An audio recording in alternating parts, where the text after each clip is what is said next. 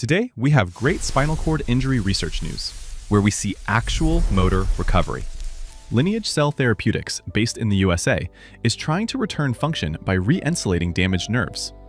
Lineage is currently developing one of the longest-running and most-watched cell therapy programs for spinal cord injury, known as OPC1. Backed by over $14 million in funding from CIRM, California Institute for Regenerative Medicine, this therapy has received RMAT status from the FDA, a designation meant to speed up promising regenerative medicines. But what actually is it? To understand OPC1, you have to understand the body's wiring. In a healthy spinal cord, nerve fibers are insulated by a fatty sheath called myelin, which allows electrical signals to travel efficiently. In many spinal cord injuries, this insulation is stripped away, causing paralysis. OPC1 stands for Oligodendrocyte Progenitor Cells. These are manufactured from human embryonic stem cells. The science is elegant. When injected into the injury site, these cells are designed to turn into oligodendrocytes, the specific cells that make myelin.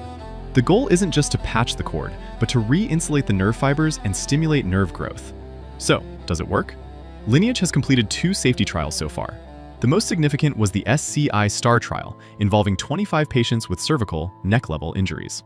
The safety data was strong, no tumors and no serious adverse events attributed to the cells over many years.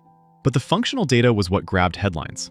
In the subacute group, 67% of patients gained at least 1 motor level of improvement. For a quadriplegic patient, gaining 1 motor level isn't just a number. It can mean the difference between needing 24/7 care and being able to feed yourself, write, or use a wheelchair independently. Patients like Javier and Kris, who participated in the trials, reported regaining significant use of their arms and hands. That brings us to right now. As of 2025, Lineage has launched the DOSED study. They are testing a new delivery device developed with Neurgain technologies. It allows surgeons to inject these cells into the spinal cord without stopping the patient's breathing, a massive safety improvement for cervical surgeries. Crucially, this new trial is expanding the scope. While previous trials focused on fresh injuries, the DOSED study is looking at chronic patients as well, people who have been injured for 1 to 5 years.